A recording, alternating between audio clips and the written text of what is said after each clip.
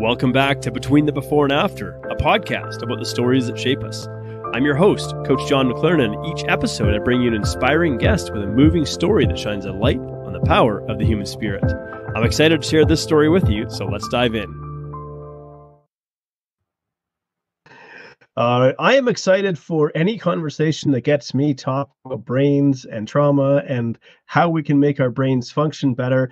And as a father of two young children, I'm also keen to see them have healthy brains as well. So I'm excited to bring on Dr. Christopher today. Welcome to the show. Thank you. I'm glad to be here, John. Very much. Yes. Yeah, fantastic. So before we dive into kind of your story and how it led into the work that you're doing right now, what is it that you do right now?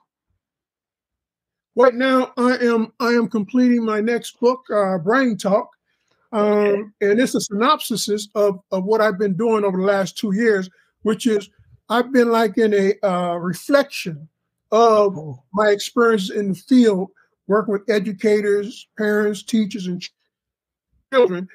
So it's a very reflective experience because I finally had the time to just sit down and dissect those experiences and move beyond just reflection to coming back to pragmatism. Yeah, fantastic. So you have a doctorate in education, and you have a passion for brains and a passion for children's brains as well, in particular.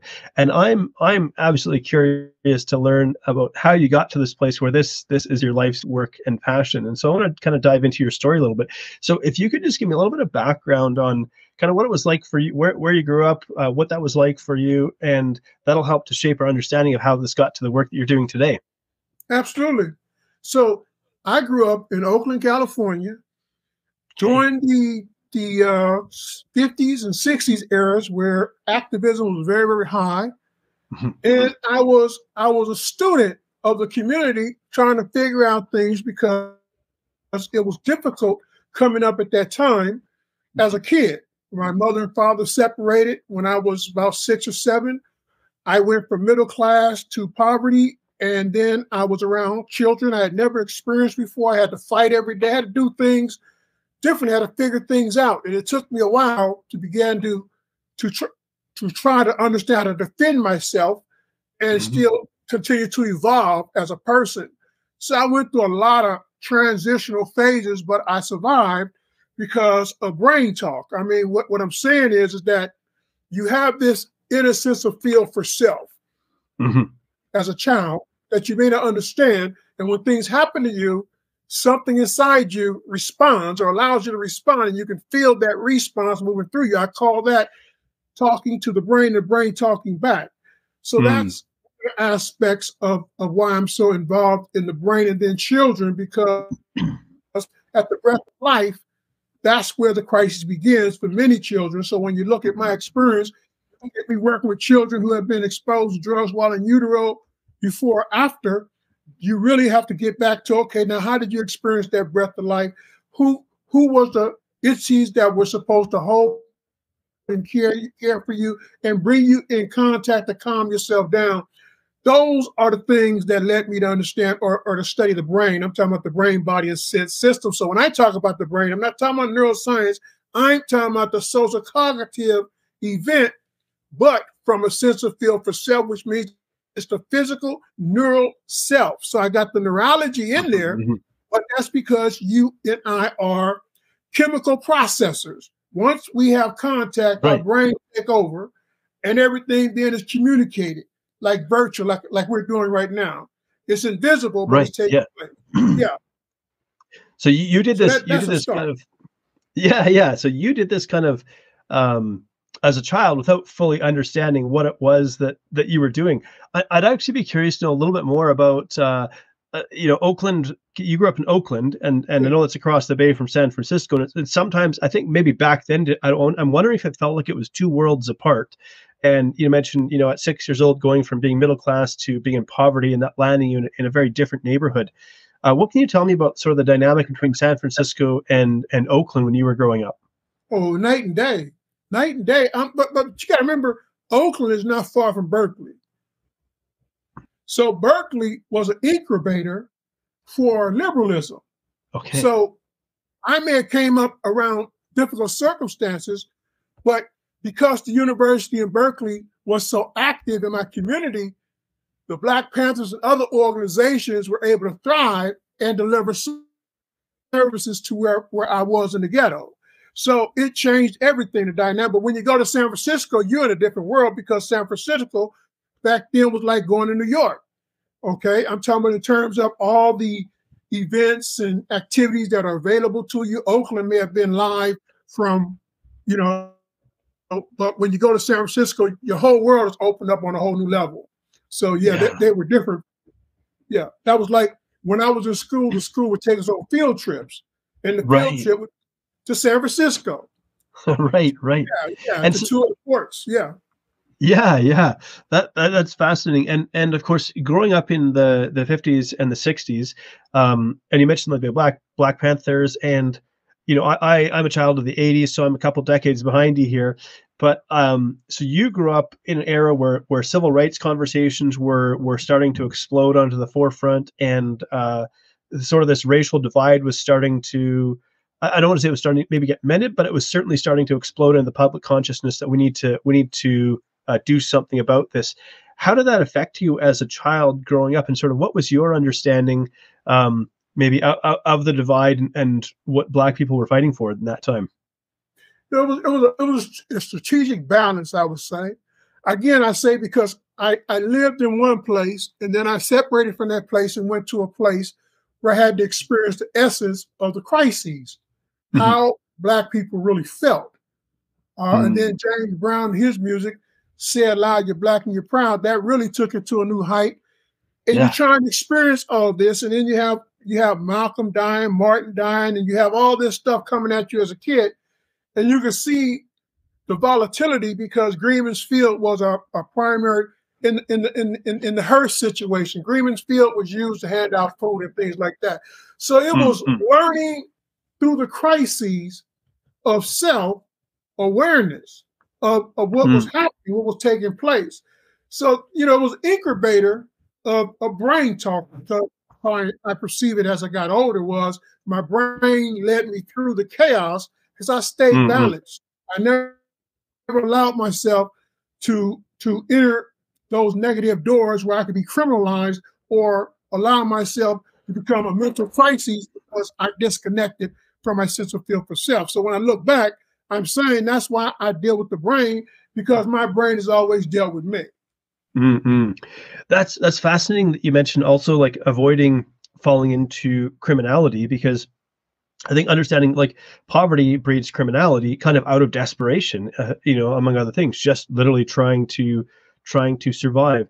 Was there, growing up, was there an allure to sort of going down that route as sort of a path of escape, or what stopped you from doing that? Well, I was a leader. I was never a follower. And I have three brothers. I have 3 brothers and 3 sisters. I'm the youngest boy. So I had a lot of people to learn from and understand the things around me. They brought the information to me. I'm a sibling, I'm in a sponge, because I get to see them out there experiencing things that I didn't have to experience, because it led me to understand, I don't want that. So but the most important part about the discussion is this. It's a discussion I have to have every time I have an opportunity to talk about it. The brain, because the brain is the key. People get confused about how their brains respond inside their bodies. I'm of the understanding that the brain moves through my sense of feel for self. So when I'm in crises, I can feel myself drifting into that area, and then I can respond because the reflection's already moving through me. It's like when you have a sense of feel, you're always aware or trying to become more aware of the environment, because you're constantly processing that information. And you want that contact interaction to move through you, so you don't want to get caught up in it. So you don't get caught up in it when you believe that there is more to you than just what you see. And that's the physicality of getting away from behaviorism and moving into the cognitive side. In education, I learned how to read and interpret things. And my teachers would tell me, you have a way of comprehending things. You have a special way of I understood that because as I was getting older, even when I went to the military, there was something inside me that allowed me to do the things that I was doing. And those explanations we're talking about, and people talk about the mind, but I've learned that the mind is part of the reflection of the experience. And it's a storage base. But the brain is what you're trying to change because that would change the state of mind. So my state of mind was never allowed to be static, but changing because of the way that I practice living each day to become more informed. That's what I'm talking to you about right now. Yeah, yeah. So, we're thinking about, kind of like where you were born and raised and the seeds that were kind of planted in you and those experiences that help you to grow into who it is you are today and kind of the passion that you do. Now you mentioned going into the military, and that's another interesting experience because I think for many people the military might be an escape from your life circumstances. Would that have been around the time that the Vietnam War was taking place that you were going in the military, or had that completed already? The Vietnam War had just completed. No, I served with Vietnam vets. Yeah, that's a big part of my experience because those were interactions where they're constantly trying to tell you the difference between being in the military and being in the community and what you have to do in order to make it in the military and successfully exit the military honorably. So those were some heavy conversations we were having too. Right. And when I think about the Vietnam vets and again, kind of the work that you do, like, are you familiar with the work of Bas van der Kolk, who wrote the book, The Body Keeps the Score? No, I'm not.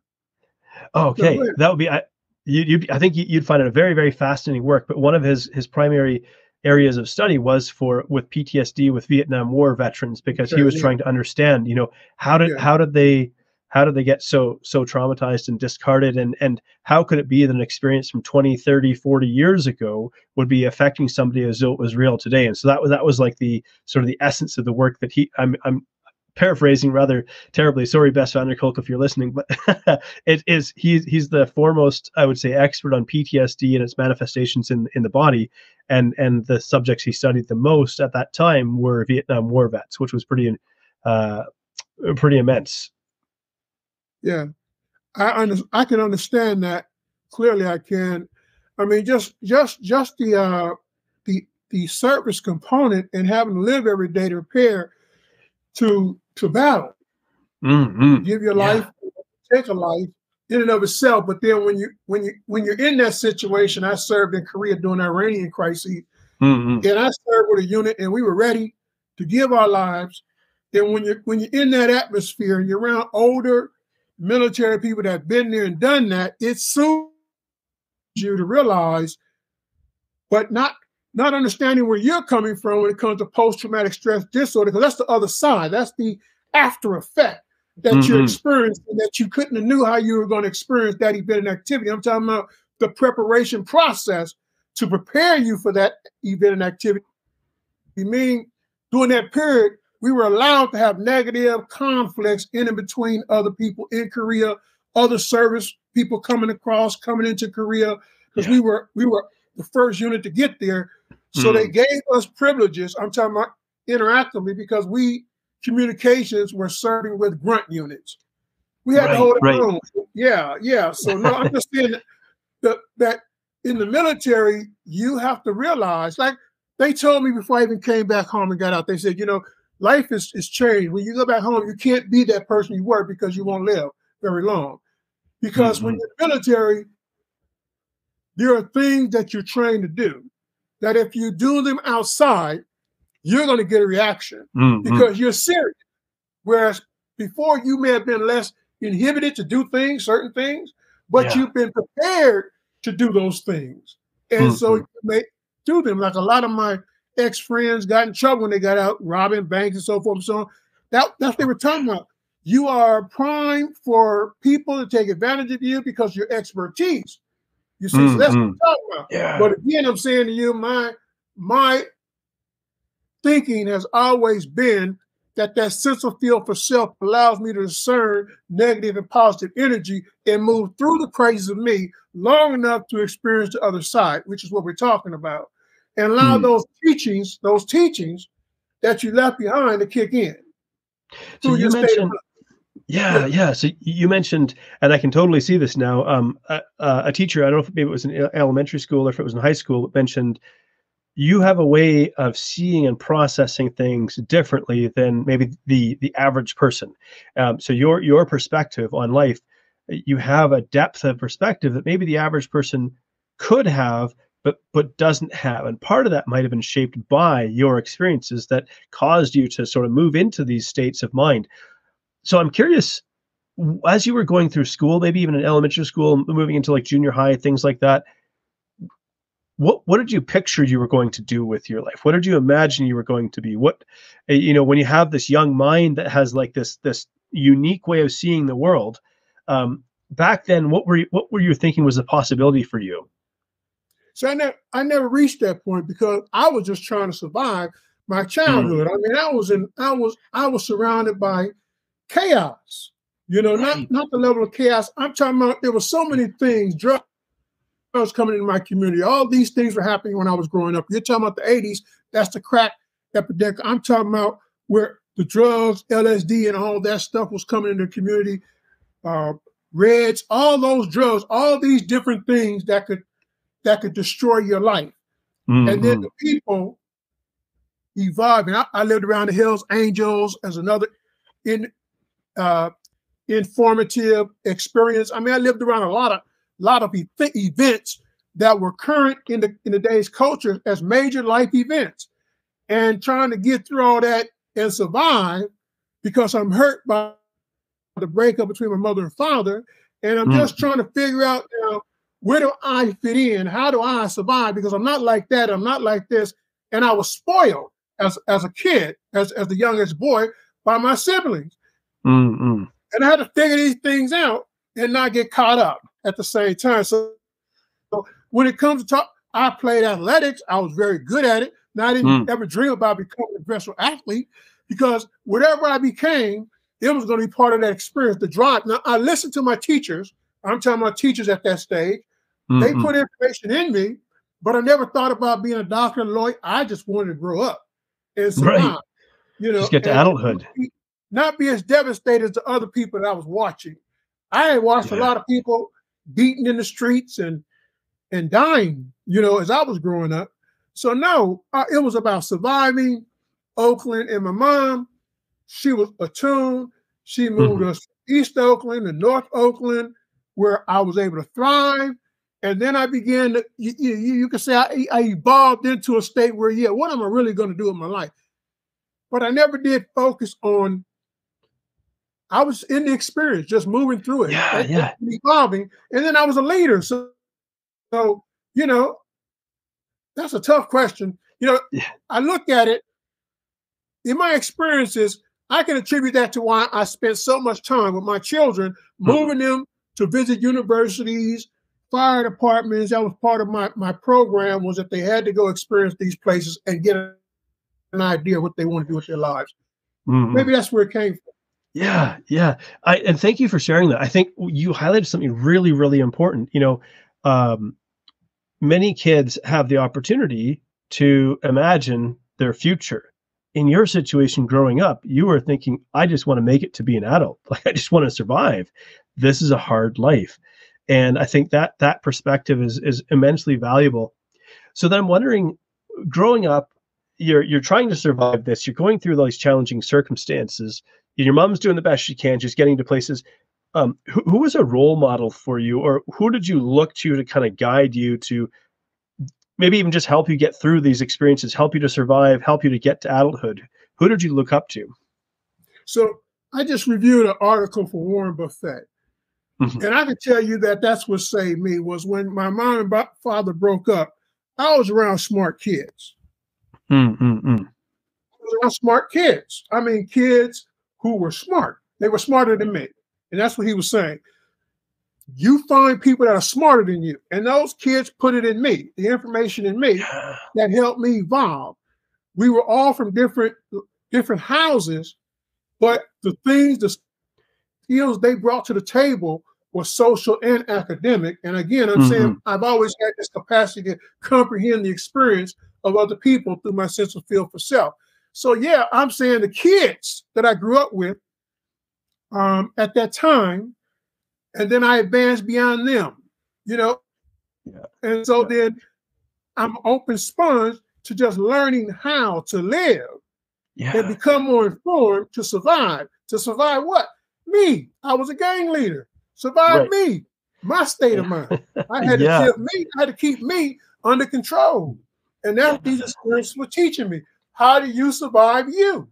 Because you part of the crisis. You got to remember, when a mother and father break up and you're a young kid and no one talks to you, you have anger. You have feelings of anger in you. You're going to do some things that you regret. But because I'm saying I had a sense of feel for self in my brain, I cared. I cared about hurting people. Yeah.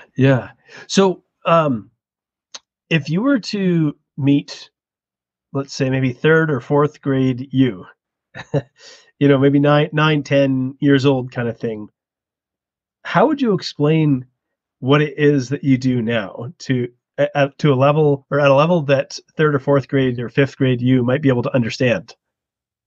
Wow, see, that's a transformative issue. I'm changing, and I don't realize that I'm changing, because as a kid, you're doing things you don't know how it's going, because you have no sense of, like that question you asked me, you have no sense. You say a dream, but if you're surrounded by things that are happening that are not good for your sensory receive path because of what you're actually seeing, then the other side is not so clear for me. That's exactly what I'm saying. It's a formative state that is happening as long as you continue to make the right choice decisions. Now, that's the problem being a kid, because that's what you're trying to learn how to do. Make the appropriate choices and decisions that allow you to become more experienced at becoming more informed.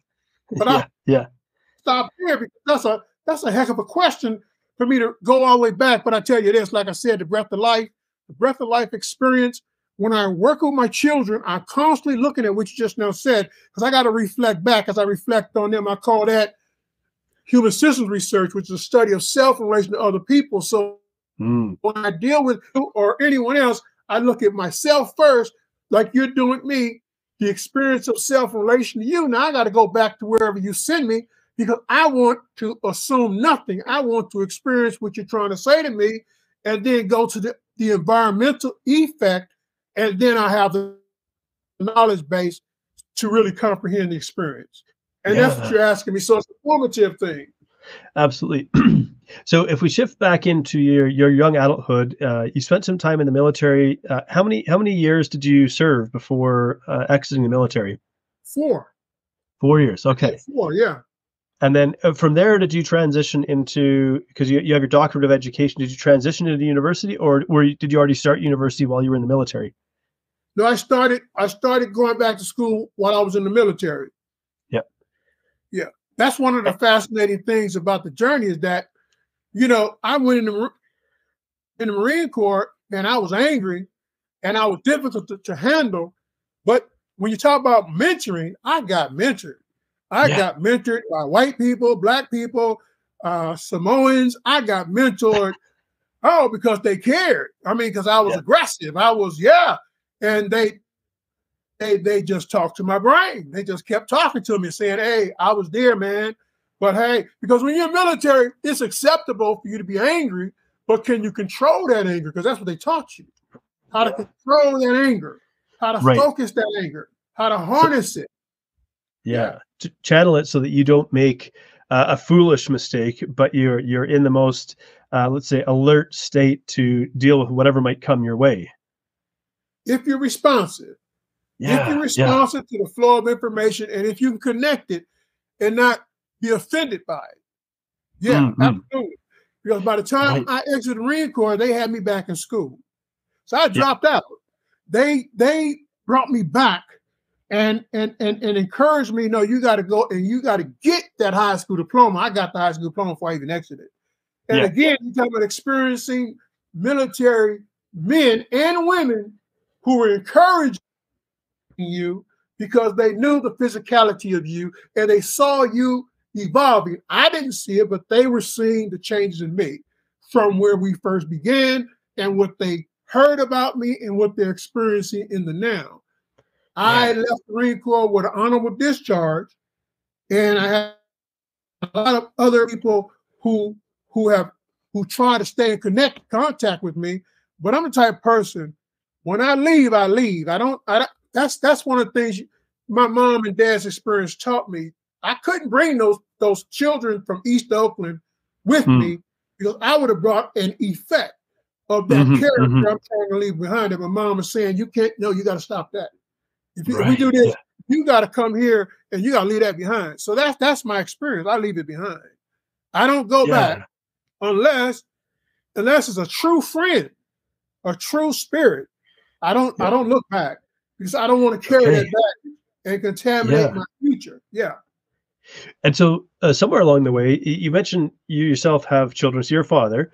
And so somewhere along the way, you met someone, and you're this transformed person. Who did you meet, and how did you meet? Well, I met my wife through my brother. This was shortly after I got in the Marine Corps, actually. Again, you're confused. When you're a young person, you're confused. I mean, we're talking about, how do you be a parent? Yeah. No, how do you be a parent when you didn't have that type of childhood? I'm talking about, no, it's a responsibility, And so the breath of life, again, we go back to the breath of life, because see, if you're not feeling the breath of life and you can't get into that child the way that child needs you to get into them, then that child falls behind. And you got to catch up, and the kids got to catch up. So now there's a disconnect, because this kid is experiencing things that the kids shouldn't experience. So when we go to that level, we talk about my son who developed schizophrenia. And I, as a doctor of education, I'm saying, you should have knew, you should have caught it, you should have found it, you should have already knew how to address it. And I'm saying that's part of the experience of understanding. That's how I developed human systems research, human system science, and all the other things that I'm talking about, because I had to work with my son. I had to figure out, because my wife came to me, she said, look, what you gonna do? Our son's in crises, what you gonna do? It's like, you talk, stop talking, start listening, and start learning how to help your son. So I did that. I went back, and I went from the beginning. I went from his breath of life. I studied him from there, and I continued to talk to his brain, not his body, because his sense of feel for self was disconnected. So I'm saying to you, the pain and hurt of experiencing him then and realizing, man, you should have caught this a long time ago, and moving through that, and then working with other children and seeing mental illness as a stage process cycle where it evolves from one place to another, but there are always early signs of the injury, illness, or the effect that you're not attuned to, that you may not be attuned to. So I get understanding that most parents miss it, because it's so prevalent in our society, so prevalent in our community. But if I listen to what you're asking me, that is my greatest challenge in my life, was moving and learning how to understand my son's crises and getting him to a point where he felt comfortable with who he was. Yeah. So I want to take one step back, because I think there's a really important dynamic here that I want to draw out.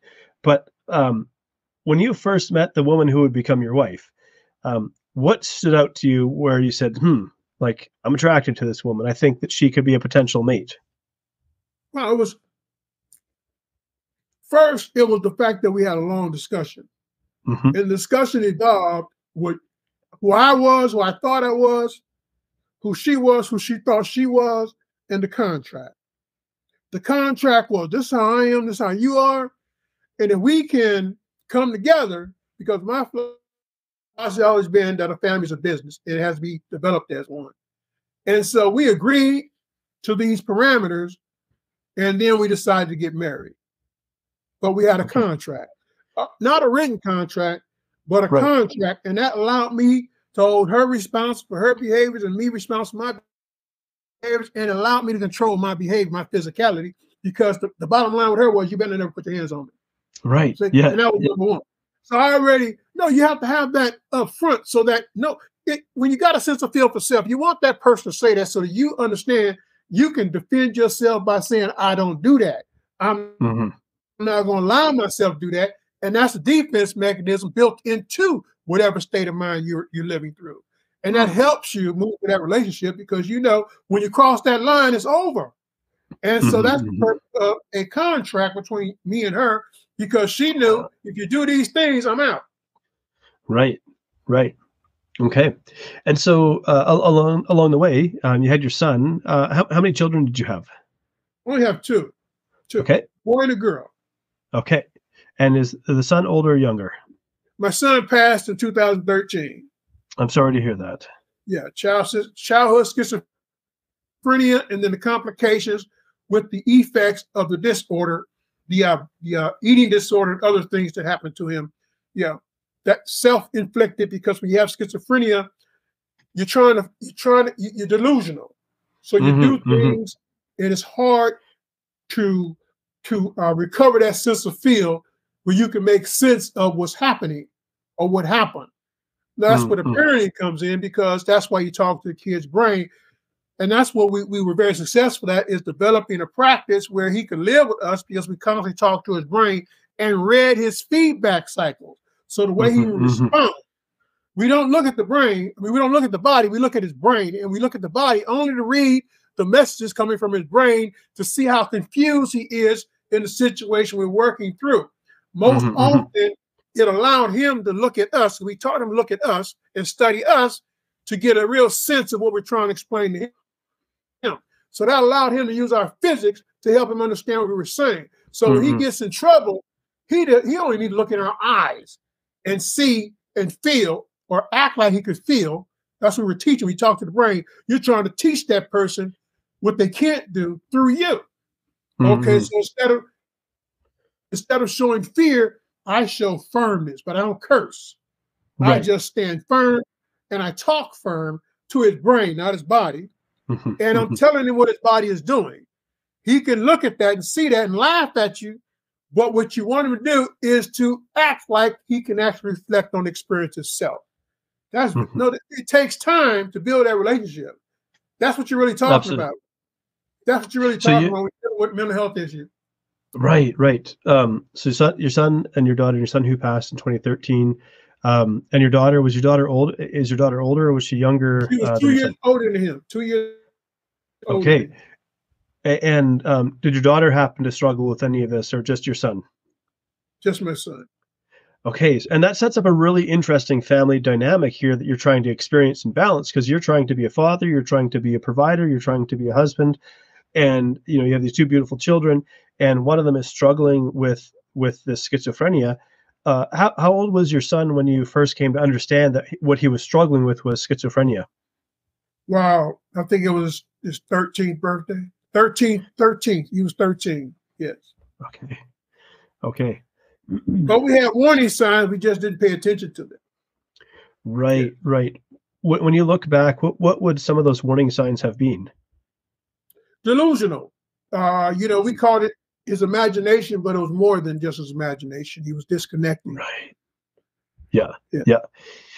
And so you had learned there's a way to reach him, because I can't claim to understand schizophrenia all that well, but the brain is seeing and hearing things that are not there, but because it's happening in the brain to the individual experiencing it, it feels as though it's very, very real. And so part of your work with your son was to try to be an anchor for him, like, this is real. Provide a safe place for him to experience himself. That meant make sure that we had rules in place that he accepted, but to give him freedom so that he would not escape and go live in the streets. So there was another contract, but the contract was created through the experiences of bringing him under self-control, where he would control himself because of what was happening to him out in the community, police, other types of interventions. Right. And us continuously working with his brain, not his body, and him experiencing people and realizing even though he was not feeling us, he understood he needed protection. Right. He needed protection. So you can't recreate what isn't. You have to go from where it is. That's why you let him have his free space, because he's going to tell you how to care for him. And what I'm mostly concerned about is that he doesn't hurt himself or others. Absolutely. And so the challenge with that, it is others, he doesn't walk around with a sign, saying, I have schizophrenia. So others might see a pattern of behavior. They might see an interaction or things, and it doesn't make sense to them because they don't have the necessary context. And so that might shape the interactions that he experiences because they don't know what to do with this. Did that lead to your son struggling with, I imagine to some degree, struggling with some social interactions to potential interactions with the law? How did he learn to navigate that and communicate his struggles with you? Number one, as a parent, I was very, very focused on discipline. I'm not talking about physical discipline. I'm talking about mental discipline. So my son focused.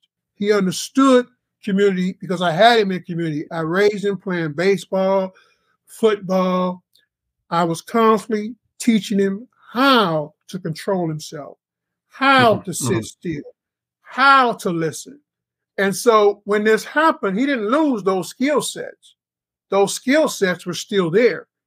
You had to reconnect it to the situation that he was in. He already had it. Like, he graduated from high school with a 3.8, but that was because he was a student and he knew how to interact with people. That's what I'm saying. You have to put that work in as a parent. And the work you put in is like that question you asked me about my future. If I'd have had the discipline self-control that I was delivering to him, I would have gone much, much further in my experience. And that's what we're talking about now, because as he began to develop the disconnect and then the psychosis and the breaks, he still was able to go into these environments and control himself and act out.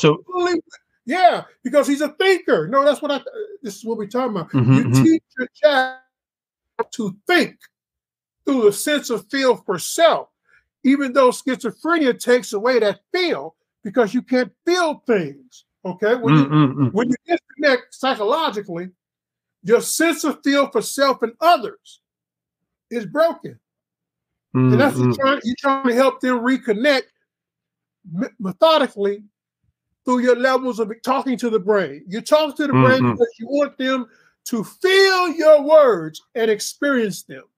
Okay. No, because that's why you study neuroscience, or you study the social cognitive effect. The social, I'm external, I'm social. He's internal. We want his neural systems to kick in and recognize me as his father, trying to give him information. So you talk to his brain, not his body. Because if you talk to his body, you're talking about his behavior. You're talking to his behavior, and that's what everybody else is doing. Talking about his behavior and not talking about thinking things through. Not talking about what he is experiencing in his brain in that moment. And was he able to express to you in like moments of clarity, like, this is what I'm seeing, this is what I'm feeling, this is what I'm experiencing? And did he demonstrate an awareness in some of those instances where he recognized it wasn't real, but it was real to him because his brain was experiencing it? See, that's schizophrenia. That's brain talk. He talks all the time. And inside the context is meat on the bone because he's talking to you. And you have to discern and not be afraid of what he's saying. Because I kept notes. For example, he drew, he did all the things that gave us a ton of stuff to look at to know that we were safe. That's what you're talking about. But that's the crises. See, most people, it's such a arduous task and journey that I can understand why parents give up, because you have to be on. You have to be on 24/7 because a break can happen or a psychological event can happen while he's sleeping and he's gone. And you got to be aware that he's in that context all the time. Mm-hmm. And so everything you do has to be to help. Like I said at the beginning, I wanted to talk to him, so I always talk to him about his brain, not his mind, his brain. Right. Because when you're talking to a kid about the brain, no one talks about the brain. You go to a psychologist is talking, or the psychiatrist talking, but they don't talk about the brain. They talk about the body, talk about behavior, but they never talk about the brain, which is what you're trying to get contact with, so that the kid understands there's something inside me beside the voices. Right. But you're praying for understanding. But on the outside, you know what you're trying to accomplish. But remember what I said. Mm-hmm. You're looking at his behavior response for attraction and feedback as to whether your information went through him or not. Now, when he's sitting at the table talking like he's talking, he's giving me that feedback. Because he's saying like, yeah, Dad, you think you know everything, but you know what? But then he's doing it. So that's your information to meet on the bone. So you listen. You listen. Right. You have to stay calm because he's not hurting anybody. He's working it out. That's a sense of feel for self that you talk about, that he's lost, but he's showing you, Dad, I felt what you're saying, man. I'm okay with you. But then look, he never was a threat to self and others because we kept talking to his brain. He stayed away from allowing people to anger him. He walk away. He would exit. Okay. Now, if it was somebody that he knew or someone who was a direct threat to him, his upbringing was, no, you don't let people do things to you, right? But again, we talk about decision making. He never allowed himself to get caught up in a violent situation because he understood, I don't want to go back to Smith, which is a mental health facility. I don't want that experience anymore. That's what you're working from. You're working from understanding when that contract is designed from the actual experience that he goes through. You have to maintain your side, because when you're talking to him, he's not stupid. You do a contract because he's saying, I will try to live up to this contract, and that's how we work. And this is not no written contract. That's part of the test. That's part of the sound test. Can you adhere to what you said you was going to adhere to? Right. Yeah. It's ups and downs, but he never left the borders of the contract. Okay? Right. So yeah. So I'm curious in all of this. How did your daughter experience this, and how was she able to interact with your son while he was alive? My daughter thought it was nothing wrong with him, and that it was normal. But I'm saying again, that's the community effect. They don't understand mental illness. They don't understand what mental illness is. They think that it's okay when someone loses control. I'm talking about loses psychological control and is out of their head, talking. You know, you listen to rap music, you listen to, and they think it's normal when it's not normal. It's not a normal thing. That's why you go back and you say, well, how did you miss it? A lot of people miss it because they think it's normal. That's not normal behavior, first of all. That it's not. Yeah. And so about 10 years ago, it was your son passed. And I mean, that's got to be an incredibly difficult experience to go through as a father, and for your wife to go through as well, and even for your daughter to go through the loss of her brother. How did you as a family navigate that loss? Wow. It's a coming together. It's an understanding, no, because you see, again, I'm saying to you, it's sadness, but his pain is gone. The hurt that he was experiencing is gone. I'm talking about the side effects of schizophrenia, the eating disorder, the diabetes, heart failure, all those things that contributed. Because you see, I had another neighbor down the street, and her kid came up with schizophrenia too. He committed suicide. What I'm saying is, what his doctor explained to me is, he doesn't feel pain the way you feel pain. So we're looking at his body, and they're explaining us, but he doesn't feel that. He doesn't feel that deterioration. So I'm talking to him, and we had fights. It was fights trying to get him to eat right, trying to get him to do things that would curb the effect of the diabetes on his organs, his nervous system functions, and things like that. he was supposed to have died in 2000. Let's say we got the notice from his primary care physician because of the damage that had already been done in around 2002, 2003. And we got him to manage and control himself and expanded that window, never actually getting control over the diabetes, but the changes in his diet and all those things allowed him to live with us through 2013, where he finally died just before his birthday. Yes. And so, and you would say at that point in time, to some degree, because of the challenges you experienced, that you were, in a sense, kind of mentally prepared as much as you could be for that experience, because you had already experienced that he probably wouldn't live a long life into his 70s and 80s. Yeah, he was much smarter than I am. I'm going to say it. No, it's because he was much smarter than me. No, because see, you have a lot of people that are mentally ill that do things that everybody's in awe about, and some people say, well, he is really, really different. He is really, really on the other side. But no, you don't lose that. You don't lose that. You have a disability, but what type of disability do you have? What functions can you not access? Okay, we're talking about a young person who had a future, who had to understand that future is no longer available because now you can't function in those ways you were able to function yesterday. And how do you catch up to your peers who are now disassociating themselves from you because of the things that you are exhibiting and going through? Okay. No, you have to deal with the reality of that child who is now regressing from this mental frame to a lesser degree, and diminishing capacity simultaneously. No, it is the psychological effect of the crises that child has to move through, and that requires growth. But you don't have growth without self-understanding to have personal growth. And so, no, I'm saying to you is because he was very intelligent that he was able to overcome the demons as long as he was able to overcome them, along with his parents working diligent with him. I understood my son to be intelligent. That's why it all worked. I always talk to his brain. Not his body. Right. Yeah. And as we come to a close here, fascinating conversation. It's quite something to think about how from your childhood experiences to your experiences as a father, how it really shapes the work that you do. And you mentioned many times just the importance of being able to speak to the brain, not to the behavior.